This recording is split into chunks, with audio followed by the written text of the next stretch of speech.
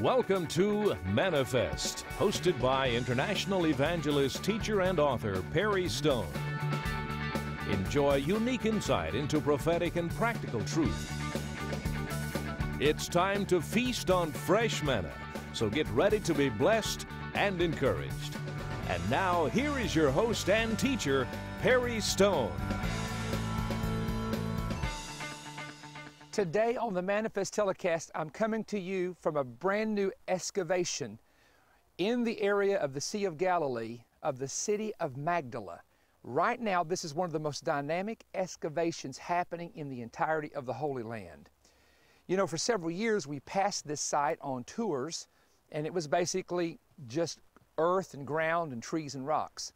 Several years ago, they began to excavate here, and they found directly behind me, right off of my right shoulder, they found the synagogue from the time of Jesus. They recently found a coin dated to 29 AD, which was exactly the time that Christ was ministering. And there's a very famous woman from the city, Mary of Magdala, better known as Mary Magdalena. Now, this is powerful because when I stand here, I realize that Jesus himself ministered here. Perhaps Mary Magdalene herself was in the city, and Jesus may have been preaching in the synagogue right behind me when that great miracle took place, Mary Magdalene, of whom he cast out 7 devils. But you see, my reason for standing here is more than just to invite you when you come to Israel to visit this brand new excavation at Magdala. My reason is to give you a message for America. Now, those of you that watch the Manifest telecast in 180 nations of the world, you just kind of sit back and listen to this word today. You just kind of sit back and let me share this word with you, because this word is going to be dealing with specifically the United States and some of the situations that we're in the United States. The first thing I want to do is I want to go to the book of Leviticus. I want to read to you a warning that God gave to Israel in the ancient days. And I believe this warning right now has more connotation and more parallels to the United States than it ever has. Here's what the scripture says. God warns them in Leviticus 26 that, "And if by these things you are not reformed by me, but you walk contrary to me, then I will walk contrary to you, and I will punish you yet 7 times for your sins. And I will bring a sword against you that will execute the vengeance of my covenant." Now, I think the best thing for me to do is simply begin to open up to you from my spirit something that happened actually several months ago. It was right after the election of 2012, and the Lord began to speak to me about 2 o'clock in the morning right after the presidential election, and He began to share some things with me that I preached recently in a message in Cartersville, Georgia, simply titled, "What the Lord Showed Me the Night of the Election." I don't really want to go into the details of that on this telecast, but I will share with you 3 things that came to my spirit. Number one, let's say it this way. America presently will have 3 choices. Now, these 3 choices are either biblical or based on previous historical patterns. America will either have what we call a time of restoration, America will either have a time of revolution, or America will have a time of reformation. Now, it's going to take me a few moments to share with you each of these. First of all, let's separate the church, which is a holy nation unto itself, from America, which is a secular nation, political secular democracy unto itself. Even in the time of Christ, when the first century church existed, there was actually 2 different nations. There was the nation which was called Israel, but the Bible says in Peter that the church was a chosen generation, a royal priesthood, and a holy nation. You see, God considers the church a spiritual nation, while all of the other nations on earth are called natural political nations or societies of nations. Some of these, of course, Rome and Greece and Media, Persia and Egypt were empires of the past. Now, when it comes to the spiritual nation, which is the church, God promises restitution or restoration. God says things like this: "I'll restore to you the years that the locust hath eaten, the caterpillar, the cankerworm, and the palmer worm hath eaten, the great army which I have sent to you." Restoration is also found in the book of Acts chapter 3, when Peter talks about this, and he says, you know, the heavens will receive Christ until the time of the restitution, and that word can mean in the Greek restoration of all things, spoken of by the mouth of all the holy prophets since the world began. Now, when God restores something, He takes something which has been devastated, He takes something which has been in ruin, and He rebuilds it. This was the promise that He gave to the prophets of the Old Testament. We talked about, I will rebuild the tabernacle of David and heal the breaches thereof. Some of the other prophetic scriptures that you can read, Joel is a prime example of that, about restoration. Now, let's take it from the spiritual, because we know spiritually there is restoration spiritually promised to the body of Christ and to individual believers who will place their trust in Christ in the new covenant. Let's move that restoration idea to America. We have people that say things like this: let us restore the greatness of America. There is a real issue that you have when you begin to talk about restoring the greatness of America. And here's what it is. America has shifted morally and spiritually and culturally to the point that it is not the America that I grew up in. Many of you watching the telecast, if you're over 50 years of age, you will have to agree. Where is the patriotism? Where is the feeling that you get when the red, white, and blue is shown? Where is the patriotism you get when the ship comes in from a battle and the men exit the ship? You're just not there. In fact, I think the recent election proved that the nation is divided completely down the middle between a left-leaning ideology and a conservative ideology. So what does that mean? Here's what it means. If I say we're going to restore the greatness of America, when I restore a house, I go in and take the same house and I begin to paint it and I begin to, seal the cracks up and do whatever I need to do. But if you repair a house and you don't do it correctly, you know what's going to happen? The cracks are going to eventually reappear. If there's a crack that comes in the foundation, all of your repairing in the world will do no good if the foundation becomes cracked. I want to say to you who are watching me in North America, our foundations have cracked. Because there are things that my father and your father and my great-grandfather would have never believed that our nation is voting in. Whoever thought about we would legalize illegal drugs? Whoever thought or ever dreamed that we would say that marriage is not between one man and one woman? Who would ever think that we would say that a woman that has an infant in her womb that's 9 months old, partial birth abortion, suck the brains out of the baby and kill it, would be a normal thing? My great-grandfather, my father and father would literally roll over in their graves today if they could see America in the condition she's in. Now, here's my point. If we say we're going to restore America, we're never going to restore it where it was. It doesn't matter who the president is, who the Congress and the House and the Senate is. There'll never be a total restoration the way America was. Here's why. The culture has shifted, and once it shifts in a generation, you're never able to get it back unless you can raise up an entire new generation, and I'll get to that in a moment. Well, the second choice you have is to do what the Jewish people tried to do in the year 70 AD. Actually, it started in the year 66. The Romans were occupying this land. Back in that time, this city that is now in ruins called Magdala was in existence, along with Capernaum and Chorazim and Bethsaida. All these were the cities of the Galilee. In fact, in all the cities I just named, Christ himself ministered. But when these cities began to reject his ministry and they began to fall into unbelief, he said, woe unto you, Chorazim, woe unto you, Bethsaida, woe unto you, Capernaum. Because if the miracles done in you would have even been done in Sodom and Gomorrah, they would have repented in sackcloth and ashes. So these cities went into devastation because they went into unbelief. Now let me say this to you. That's where America is. A nation that at least half the nation, you see it. You see it in the secular media. You see it in the talking heads of the media. You see it in the newspapers. You see it. There is a core of America, and I'll say it again, it's 50-50, it's split down the middle, of people who call themselves believers, but they really don't believe the Bible.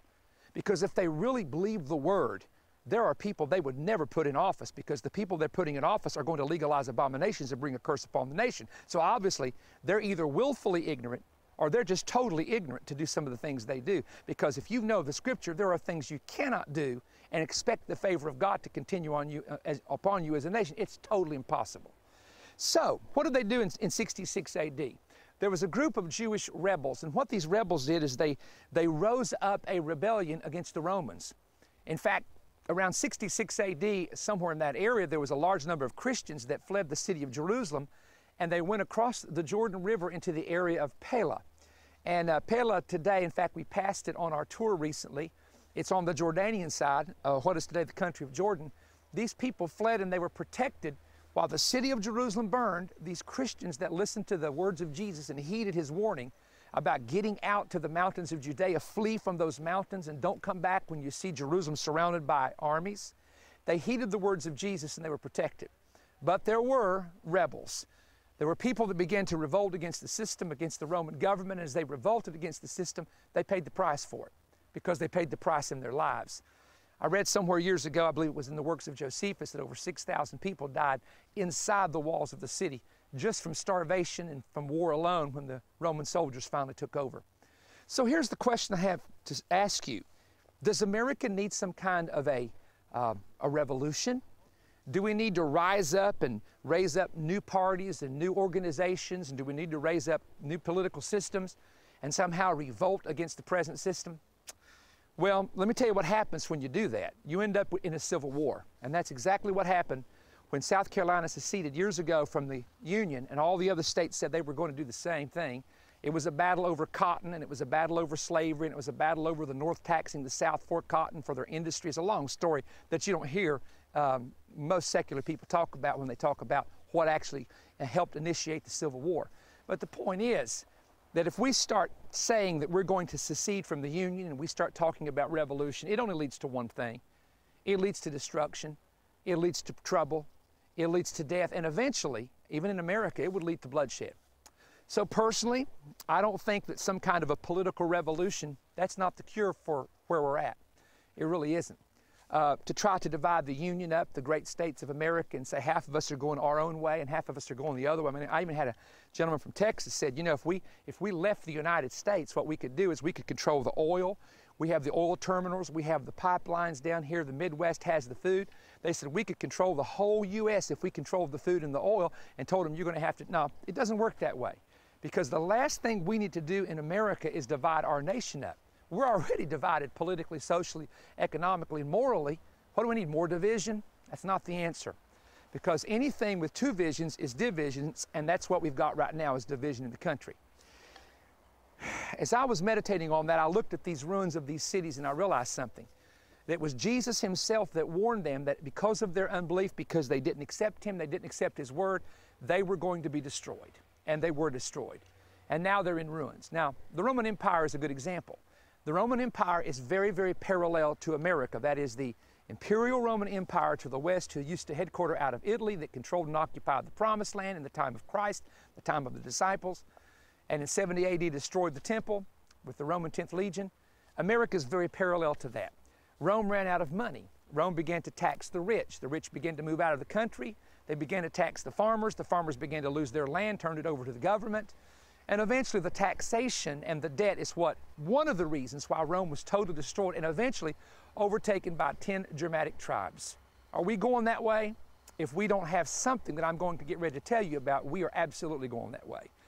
You know, they can look at what we call a fiscal cliff, and they can straighten it up, and they can cut back here, and they can add this here, and they can print more money. But you can't keep going the way you go, no matter how much money you print, when the ethics of your leadership and the morality of the country and even the spirit of America. Listen, let me say it to you this way. I have over 10,000 partners, probably now about 12,000. I have a lot of partners that are business people. They own small businesses. In my lifetime, and I'm over 50 years of age, to be quite honest with you, about 53, but in my lifetime, I have never seen small businesses that were so discouraged. People that would work hard and say, I want to work hard, I want to leave my children an inheritance. I want to live the American dream. Nobody wants to live the American dream anymore. Do you know why? Because why work overtime to send your children to college? Why work overtime to make money to purchase a home when the hand of the government reaches in and takes so much of it from you? A lot of my business friends says it's just not worth it. I'll cut back my business, I'll cut back my workers, I'll even close down businesses because of the health care mandate and all the other things that are taxing us. I've literally had men that own corporations, major corporations like chemical plants, factories, who've simply said, it's not worth it anymore. Let me tell you a story very quickly. A man once shared with me how that he dealt with horses. And he would take a wild horse and he would learn to break that horse into where you could ride it. And he said, what you have to do is you have to break the will of the horse, but not the spirit of the horse. He said, once you break the spirit of the horse, it's really not worth anything. And then he said, when you deal with children, it's the same thing. If you deal with a rebellious child and you begin to break the will of the child down, that's one thing, by discipline. But if you beat that child and criticize that child and tell that child it's never going to amount to anything, you break the spirit of that child down And guess what happens? It ends up in depression. It ends up in defeat. That child will never amount to anything once it's been cursed by its own parents. This is what I believe has happened in America. I don't know if it's by choice or if it's by chance. I don't know if it's on purpose, and I don't know if it's just something that's happening. But I see the spirit of the American people being broken. I see men who have owned businesses who are no longer interested in owning businesses. I see people who have hired people that said they're no longer interested in hiring people. I had a businessman tell me, he said, I own 3 companies. I'm about to just shut down 2 of them. He said, why should I work my life and work overtime and all of a sudden make money and then it all goes out the door to a government that spends it in ways that I don't even approve of?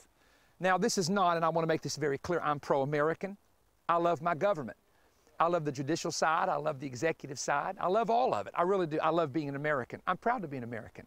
But I'm very, very concerned about where we are. Because if we say we're going to restore it, I think restoration, I don't know that we can actually do that. Not to the place that it was. I mean, look, we had 20 years of 3 different presidents who said they were pro-life. Yet abortion was never overturned. You know why it wasn't overturned? Because it's inbred in the American culture. It's here to stay. And some of the issues that we're about to deal with in America, some of the issues are actually issues of abomination. Issues of who is going to be honored with the covenant of marriage. Will it be a man and a woman or a man with a man? These are very serious issues. That's the issue we're headed toward. Now, if we think that we can just do what we want to do and act the way we wish to act and pass legislation that's against the Word of God and have the favor of God and sing God Bless America, it's not going to happen. But there is a third choice, and this is the choice that the Lord spoke to me on the night of the election, about 2 o'clock in the morning, and I shared it with my Mentoring Institute, I shared it with the Extreme Youth Ministry, and I want to share it with you today, and that is this. There's something that happened in the 1500s called a Reformation movement. Back in that day, the Roman church system had gotten corrupt. They were selling indulgences. There was all sorts of things taking place that was totally contrary to Scripture.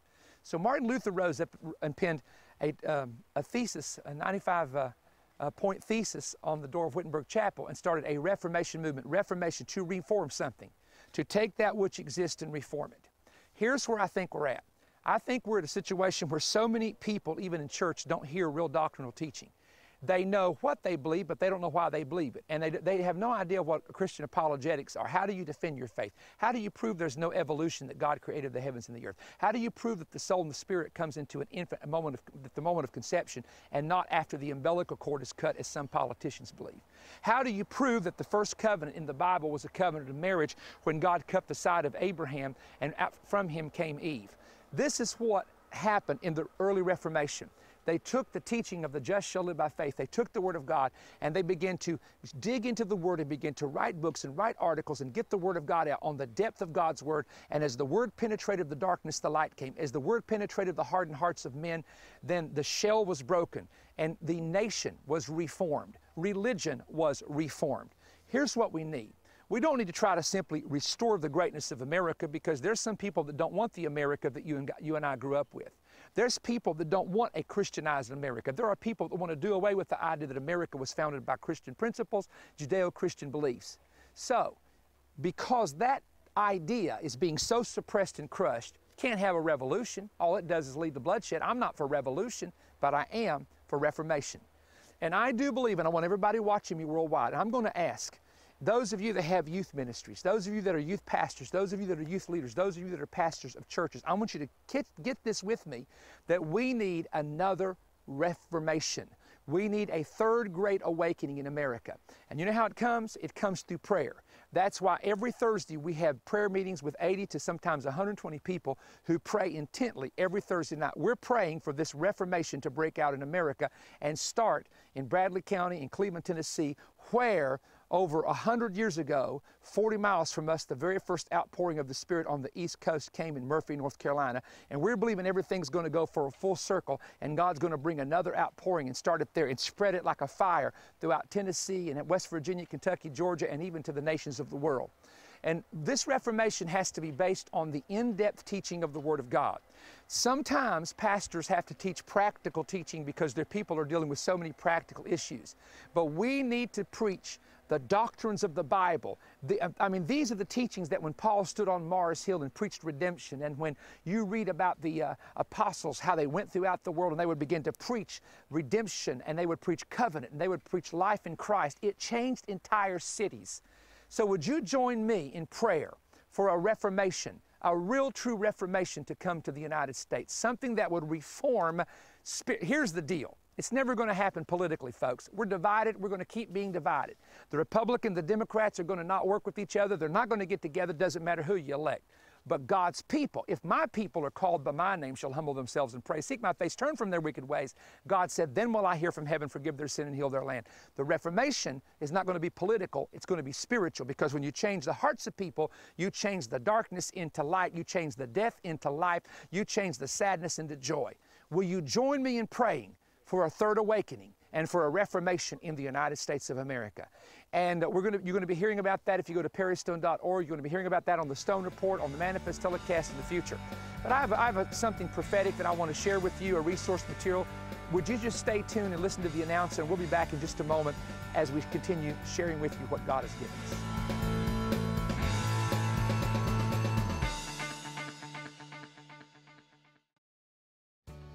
This was our first message from our recent Israel trip. And over the next several months, you're going to be seeing over 27 brand new messages from different locations that I taped recently in Israel. So everything you're going to see this year is brand new and has never been aired on Manifest before. So I want you to get ready for the Israel tapings and programs coming from Israel, because actually these are some of the favorite programs that people have, and we get a lot of response from people who say, we enjoyed the programs from Israel. Now, this message was very important because it was preached in the location of where the cities that Christ once ministered in have been excavated. But more than that, the word that I gave you, the necessity of a reformation, not a revolution, not even trying to restore something that was old back again, but taking things that have been lost, truth that has been distorted, the biblical revelation that has been suppressed, and bringing the Word of God out to this generation as never before. People have asked me, why are you constructing this facility here in Cleveland, Tennessee? I believe that the Holy Spirit is going to have hubs throughout the United States, and for those of you outside the United States in different parts of the world, where that particular hub is going to be a headquarters. It's going to be a center where people can come together for the moving of the Holy Spirit, for times of refreshing, for camp meetings, conferences, and great events, and to have a headquarters for a reformation that we need again. We need to take the Word of God. You know, people are believing things today that are not even in the Scripture. There's heretical teaching that's spreading through books and bookstores and through programs, and even sometimes Christian programming. I hate to say it, but it's true. So Pastor Mark Casto, who's the pastor of our youth group, and also myself, the head of VOE and the director of the OCI Ministries, we feel like this is a significant moment. Now, I want to say something. Many of you have written us and you said, can you give us an update? Well, I wanted to show you the update. First of all, I want to thank so many of you who have responded over the past several months to help us get this building debt-free. We are literally within inches of this building being debt-free before we ever complete it. That's because so many of you have been obedient. Someone who is an anonymous giver has given quite a bit to help us with this project. We don't know who you are, but we're praying that God will abundantly bless you for the sacrifice that you made for this generation that's coming up. Now, right now we're going to take you on a brief tour. We're going to show you the big youth room. This room will hold about 800 people. This will be where our Tuesday night services will be conducted with Pastor Mark, and I'll be preaching one Tuesday night a month. And this is also where some of our Reformation weekends will begin. And then we have the large facility where our Partners Conference, it's called our Partners Homecoming, will be held the third week of July of this coming year. And also the main event will be moved to the main facility here at the world headquarters of VOE, Voice of Evangelism, OCI Ministries. And so you can see we have a great lobby area. You know, I wanted to have a lobby area for fellowship. We have a great cafe for fellowship, because one of the things I saw growing up in the great conferences and camp meetings that I attended was the fellowship of the ministers and the great people of God, and just how you got to know people and pray with them. I just want to rebuild that in this facility that we have. We're going to have Reformation weekends. We're going to have special conferences. We're going to have a Southern Gospel camp meeting, the main event, the Partners Conferences. There's going to be a lot of activity taking place right here at the OCI Omega Center International. The theme that the Lord gave me is where lambs become lions. Now, I told the Lord, I said, I'm not going to work on the camp until this building is paid for. And because we're on the verge of seeing this building completed and paid for, we're about 65% complete in the building process right now. It should be completed by the early part of June.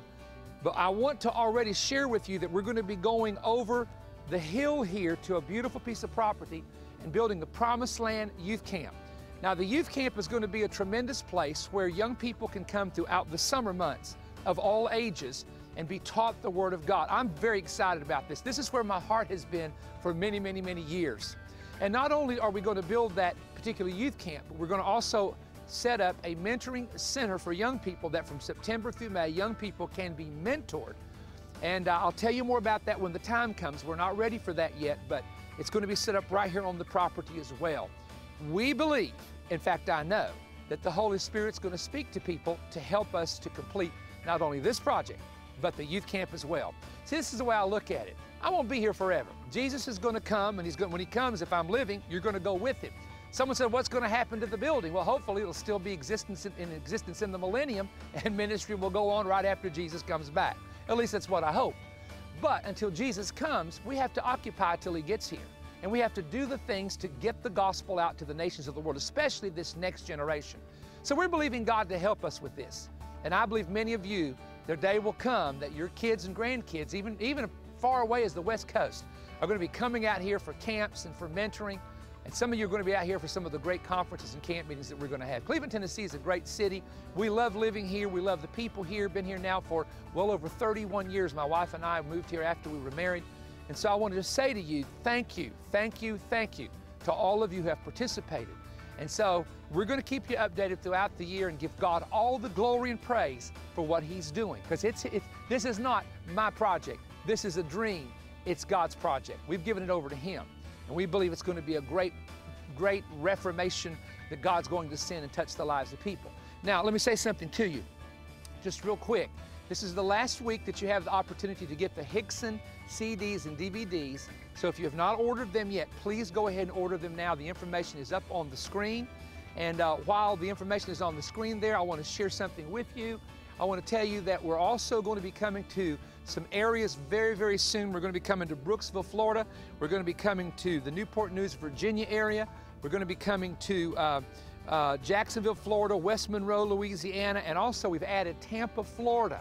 So go to the website at perrystone.org, look up the information on the website for the conferences which are going to be coming in your area. There's no fee to attend our conference. Come as you are, bring as many people as you can, and we're going to have fresh revelation from God for this year for you and your home and your family. Now don't forget, the Israel programs are now beginning. You just saw the first one. And for the next approximately 25 weeks, all the programs you're going to see on Manifest are brand new, recently taped from Israel, and we've also got some very exciting brand new locations. Thank you for your prayers. We're looking forward to hearing from you. God bless you. Perry Stone invites you to join him for his 2013 Israel Tour, November 25th through December 4th. Call 1-888-321-3629 or visit perrystone.org for more information and how to register. Seating is limited, so call today.